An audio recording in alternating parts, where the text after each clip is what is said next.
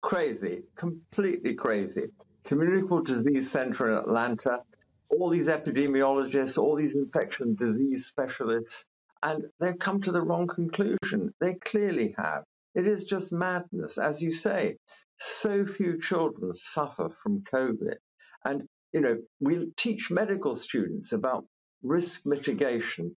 Everything you do in medicine has a risk, and everything you do has a benefit.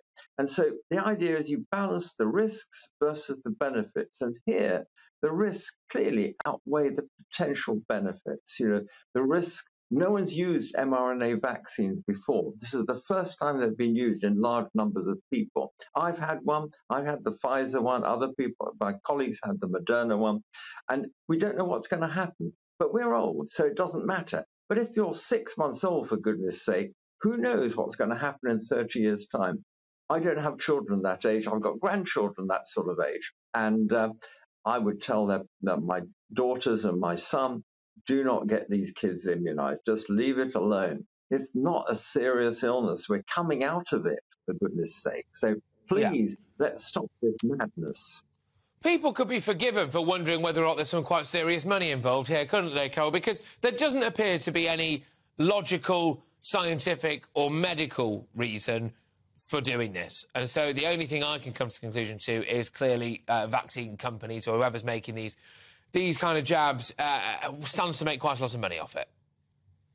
They do. 28 quid a shot. That's what it costs for the Pfizer vaccine. Yeah, 28 quid a shot. Now, that's not a lot of money, but when you think millions of people are being vaccinated, this is a huge pool of money.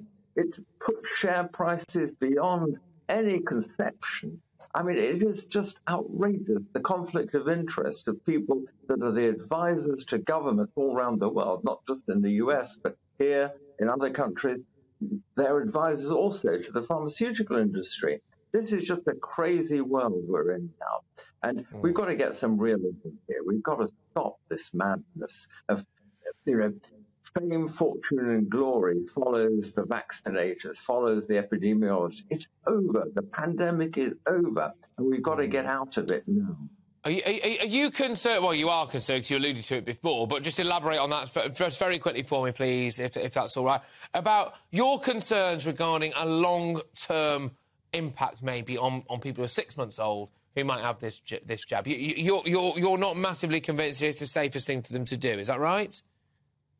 Completely. Who knows what the long-term side effects are? It could increase cancer incidence, for example. It could increase heart damage. It could increase liver damage and so on. We just don't have that data. No one's ever used RNA vaccines before 2 years ago.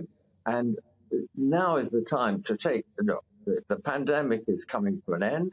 It's not a serious business. It's always been much less serious for young children. So why go to 6 months to 5-year-olds? This is just craziness. It really is. Yeah.